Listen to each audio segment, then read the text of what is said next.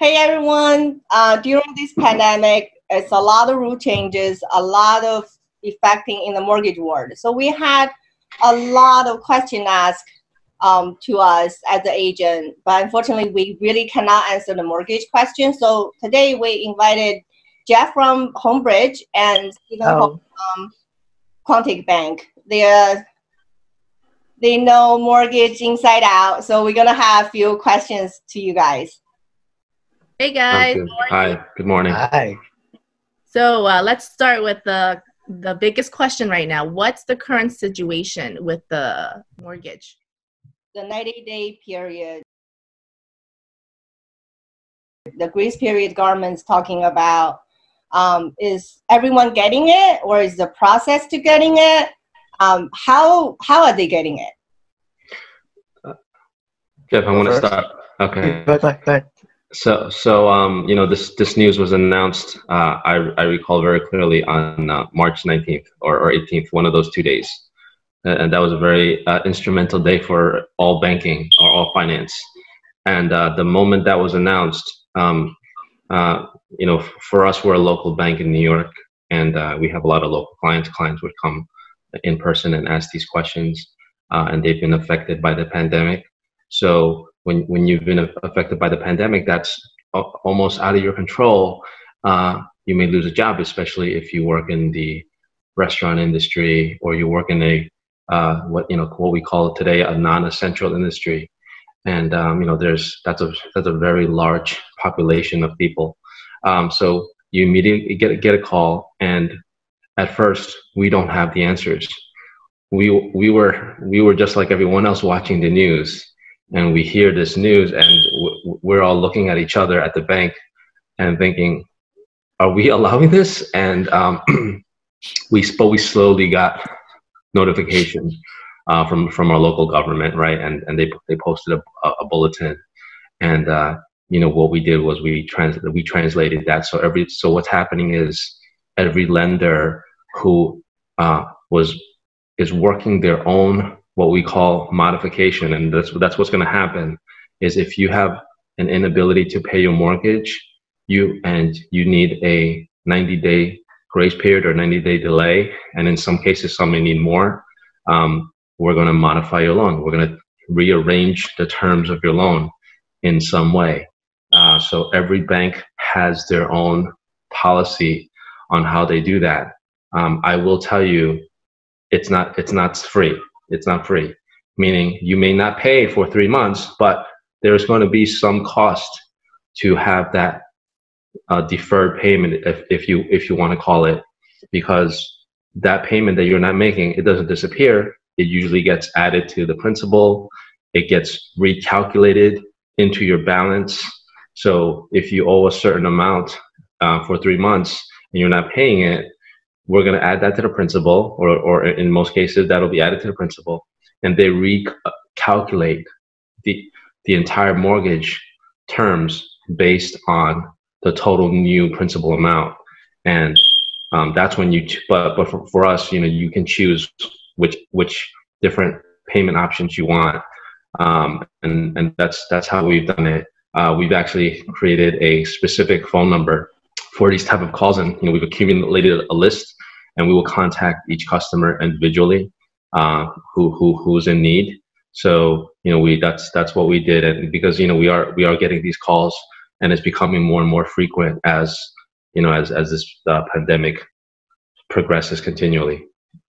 Okay, because a lot of people think this is like almost because it's a government policy, they think it's automatically that they can, you know, just pause their mortgage payment, but it still need to get approved by your individual bank. So absolutely, yeah. Let's not make the mistake of, you heard it on the news, let me stop making my payments today. I'm fine. I heard, you know, the Trump said this. So what you have to do is you have to call your bank that you have your mortgage with, and you have to ask them if they have a modification program, or you know, or we make, you know, there may be a name that's going to be created for what's happening. They might call it the 90-day defer payment rule or you know, what have you. But I think the first thing to do is call your bank. Not every bank has created a policy yet. So there's going to be some that will tell them, we haven't created the policy, we'll keep information, you know, something of that nature. So it's so new, it's very new. I mean, this was only about a week ago that this happened. How about you, Jeff? How about HomeBridge handling it? Same thing. As the national lender, it's just like the big bank. Just like what Steve said, it's a new thing the government just announced. So banks are going along with it, creating their own plan. So I have a lot of clients call me, Jeff, so I'm going to stop paying my April payment now. No, that's not the case. First thing I want to address is the message the government sent me on it. Obviously, you guys all saw it. It says 90 days mortgage payment waived. So when people see waived, that means it's canceled, erased. And I tell them, no, it's just the way government was saying. This actually, it's called a forbearance in a way. Forbearance just means it's deferred payment. So obviously, based on each individual situation, you provide the proof that you're out of job or you really can't maintain your mortgage payment. You know, call up your bank, get them approved, and then they'll based on your situation, they'll approve you or not. But that time frame and the amount is based on each cases. They always have this. It's nothing new. It's just that the government made it easier for you to qualify for a 90 days period, and for banks to easily accept you because of the current situation. You know, nothing we can do. It's not the fault of their own.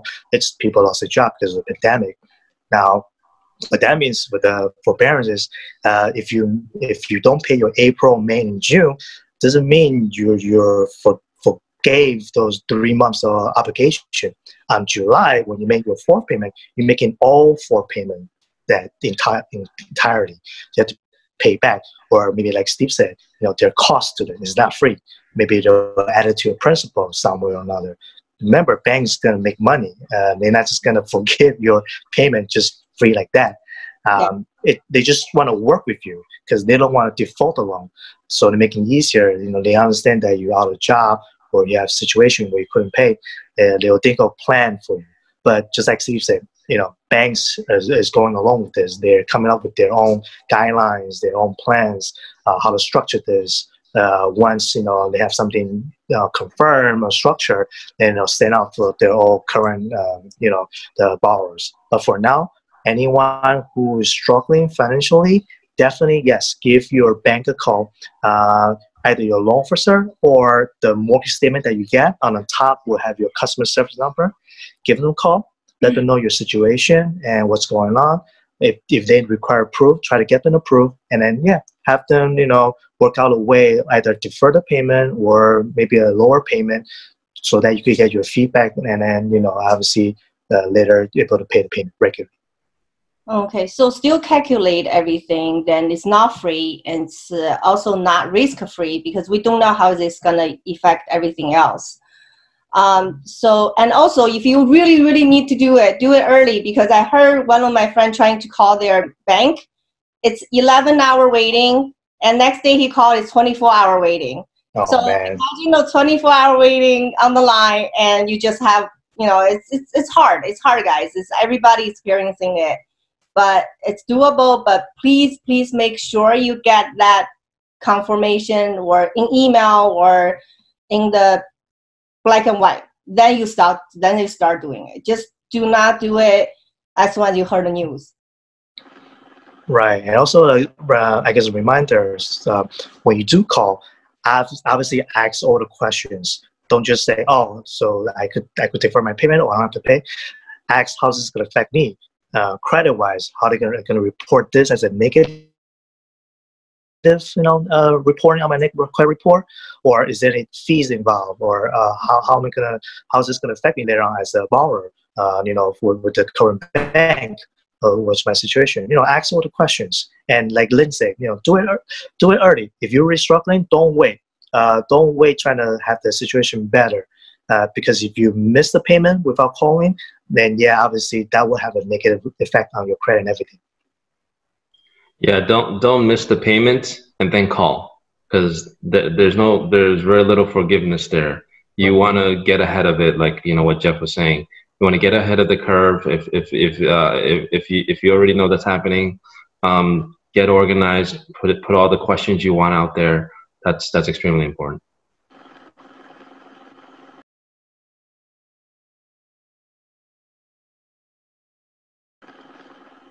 Okay. So for the people out there that they're still thinking of refi and purchasing after the pandemic, or they're in the process of getting a mortgage, how this COVID-19 or pandemic affect them? So there's like two questions here. Yes. Right. So how does it affect them? First, and then we can talk about how, if they're already in the process or looking to buy, how it's going to affect them. Because right now, even as agents, a lot of people, for us, we're non-essential workers, so we're not supposed to be outside showing or doing any kind of business, physically in person. So we've also been setting up virtual tours, but sometimes the clients, they still want to feel and look and be there physically to look at the house. And in order for us to get accepted offer and go on from there to get have them get a mortgage, pre-approve, all of that 9 yard, how can we go about that now? So in terms of, we're going to talk about refinance? Refinance, yeah. Okay. Sorry, that was just like my other question. Oh, okay. Those three questions. Yeah. So in terms of, the refinance, in this market right now where we are, we have a lot of volatility. And my suggestion is, and this is, again, it's unprecedented times. It's definitely not something that we expect and we normally see in the market. So what's been happening in the last several weeks is you'll see a spike, and this is an extreme reaction on a daily basis. You'll see a spike in the rates and you'll see a drop in the rates, and that can happen same day, a few times a day, or it can happen daily. So if you're refinancing, no matter what the spike is, we are still historically in the low rate ranges. When you're saying 3s and 4% ranges, so the rates are historically low, and I always tell my clients, if you have a number in your mind and you're comfortable with the payment, let's go ahead and lock it in. Let's not get too greedy, okay? It's very exciting if you can get a rate in the 2% range, yes, but if you're comfortable with the rate and the payment, especially the payment that you're getting for the refinance, and it serves a purpose for you, let's go ahead and lock that in. That's my suggestion, because we never know if it's going to go up tomorrow, and we only don't know that because of where we are now, the climate we're in. There's so much news today with this pandemic makes a shift in the market, and whether it's the bonds and the treasuries going up and down, and the stock market going up 2,000 points, or it's dropping 900 points overnight. This can always have an effect on interest rates. Now, going into the next question, which is how do we do loans in this time? What we're doing now is very common. It's becoming more and more common. Attorneys are doing closings via video. We're allowing virtual notaries. We've already adopted the e-sign, in terms of documentation. So, there's already parts of the process that there has been created, and we're kind of adapting. We even had a situation where there was a closing in the parking lot, and there was documents transferred between cars, and that's called making an adaptation. And we don't know if there's any transfer on the paper between the cars, but this is what we're trying, in today's environment, how to continually do business. Everyone wants to be working. Everyone wants to come back to work. So that's kind of what we need to do. We need to make adjustments. How do we keep distance and keep working? doing video conferencing, getting different apps for your phone where you can scan with your phone. If you have a home computer and some home supplies like printers and scanners, that's helpful. But let's utilize all the resources we have digitally. Jeff, has any Yeah, so regarding the whole refinance question first, yes, the rate is relatively low. However, overall, it is not the lowest for various reasons. It is low. Before the pandemic started, I mean, you already see the mortgage interest is getting lower already. When the pandemic hits, yeah, the rates are going lower and lower. Stock market has fear, the drop off, the sell off, it gets get lower. So, it is low. However, there's a lot of clients saying, well, why is the interest rate not the lowest? So I want to address all the concern and all the kind of misconception. First, the government, when they say they cut the rate, they cut the federal fund rate. It's pretty much that's the rate between banks when they lend each other and to control the cash flow in the economy, to tighten or loose, to adjust the economy. That's not the same as the mortgage rate itself. So I have a client, they want to refinance because they saw on TV, hey, the Fed cut the rate, interest rate to 0%. It's zero now. Well, I'm gonna think about it. How the bank's gonna make money if they give you 0% interest? There's no point. Logically, it doesn't make sense.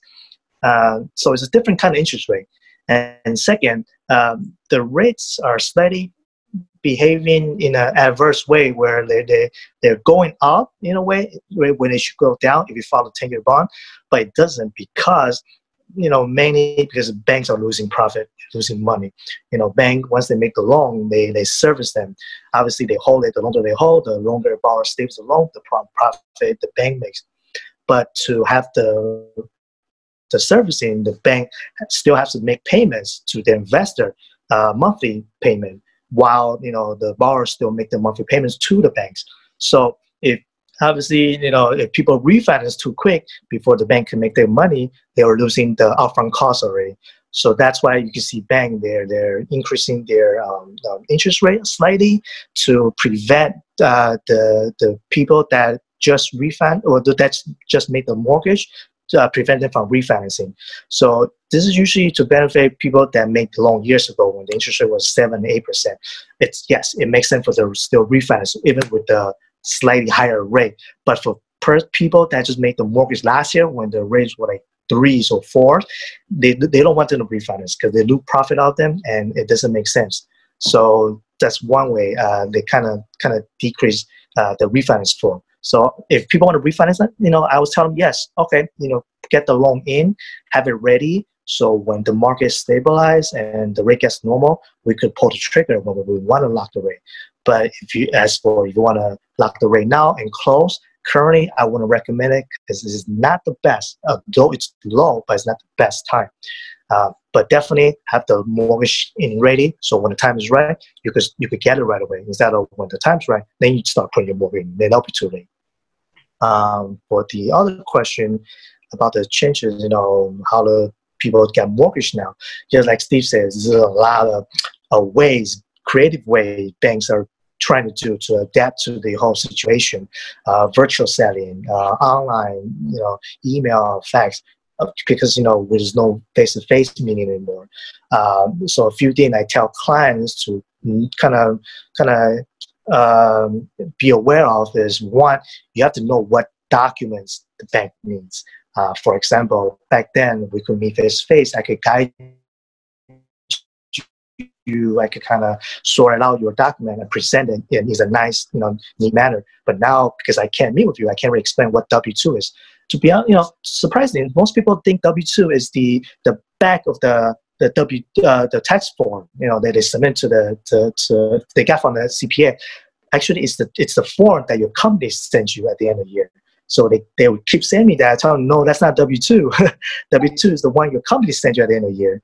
So that's an example of why people have to start acknowledging, kind of know what documents are and what banks need, and definitely having a digital format, because we can't meet.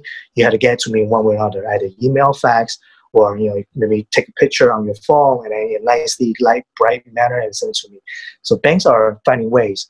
Closing, like Stephen said, virtual closing, virtual video notary, and same thing, e-signing. So other than that, just kind of be aware of your current situation, and especially with the contract signing, I see people kind of prolonging their closing periods, and even people adding the whole COVID-19 pandemic related clauses in the contract to protect themselves. And also two things also got to keep in mind is, one, like Steve said, the rate's very volatile right now. So if you start the mortgage now, you have to keep in mind it could go up, it could go down. So just have a mindset of that. And second, your entire loan process will be longer. As you know, no one's working right now. Lawyers staying home, title companies closed, appraiser can't just go to people's house to appraise anymore. All these things can delay your mortgage process. So those you gotta have to in mind. That's pretty much it. Okay, so basically, when you want to refi, it's all come down to numbers. Yeah. Just calculate it. If that's still worth it to you, then do it. Then we also gonna, of course, put both of you's contact. They can contact you anytime with email, Wechat, phone number. So that's still doable, but it's just longer. Yeah.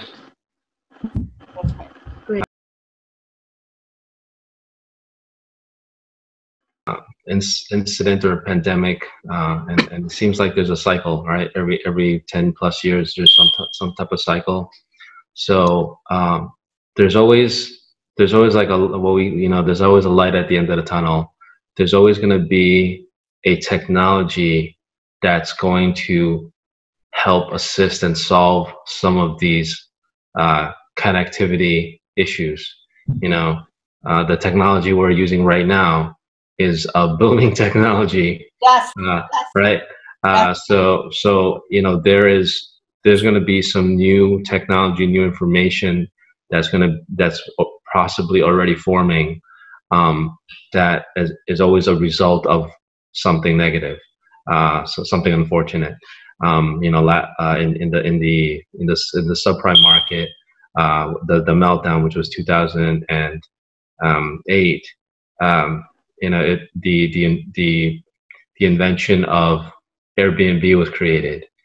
So little businesses that was kind of filled the gap of what's happening may be created. So that's what we expect. And we're always looking for finding ways to continue doing our work. We need to. This is our careers here. So something's going to be created, or we're going to adapt to a different environment. And I think that's where we're gonna go. Okay, Renda, you have any questions? I don't have more. Well, do you guys want to go over regarding that the whole 90 days? Yes. Sure. Oh, right.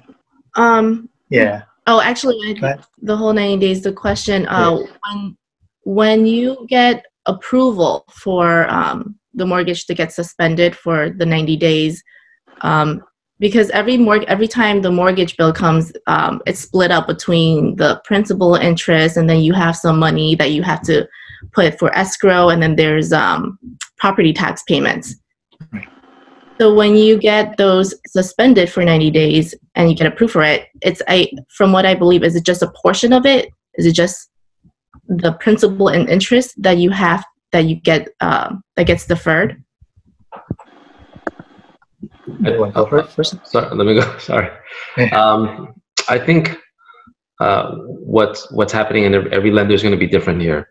Every lender is going to have their own way of producing the proper documentation for the homeowner. I could tell you that For us here at Quontic, what we're gonna do is we're gonna escrow for you. Some lenders may not do that, and what I mean by escrow is if you currently having your mortgage, real estate taxes, and homeowners insurance being paid by the bank will continue to do that, and they'll defer everything, not just the principal and interest, but they'll also defer the principal, interest, taxes, and insurance for you. How that's going to actually come out, perhaps we can, do this at a near future, where these actually do get produced. Since we are very new, and it's happening relatively recently. So I would say if someone does apply for the forbearance and modification, with the deferment, it could be in an April, or it could be in a May statement. But definitely we'll have a agreement formulated for the homeowner. It won't just be a statement. It'll be a formal agreement that's signed by the homeowner, giving them the new terms. Is there a bank attorney required? No, but I wouldn't dismiss having an attorney, present, if you want, some your own legal advice, because what we're doing is we're having almost a contract being drawn up for this borrower, and we're in other words, we're rearranging your mortgage a little bit. If you want to have an attorney, it's likely a good idea, because it is some legal information. You are likely going into a new payment arrangement. So if there's some terminology you don't understand, by all means, take it to your attorney. Okay. Jeff? Yeah, same thing was Steve saying. Yeah, definitely contact your your current mortgage lender. Every bank's different. They have their own set of guidelines and the way the proceedings. So yeah, if definitely don't wait. And obviously, if you have any problem with your current mortgage, reach out. And find ways to work with your bank. And if you get your loan from any loan officer before, maybe you can reach out to them instead first. Maybe get information, because calling the bank is extremely long right now, and because my banker from Chase Bank told me their Indian customer service support center shut down. Wow. That's why the caller volume is all contact back to the States, and because of the distance requirement, then they couldn't have enough people to work in the call center. That's another reason it's been really, really extremely long wait, even for anything. That's my experience with Chase, because I had to call them. I'm sure other bank that it's the same. So just call early if you have any questions, or call your loan officer. Even right now with we're working with short sales as well. Even those banks, the loan servicing companies, they are not taking any calls at all. If you try to call them, they're just like, we're due to this pandemic, we're not taking any current calls, and just to go online and do everything online. Right. In a way, banks are buying time because they, as Steve said, it's new, so they don't have a solution or like a perfect guidance for it. And obviously, there's a lot of volume, so they also got to slow it down. They can't assist with all this customer demands, so that's why. Yeah. Thank you, Steve and Jeff, to Thank have you. precious time to talk to us in this time.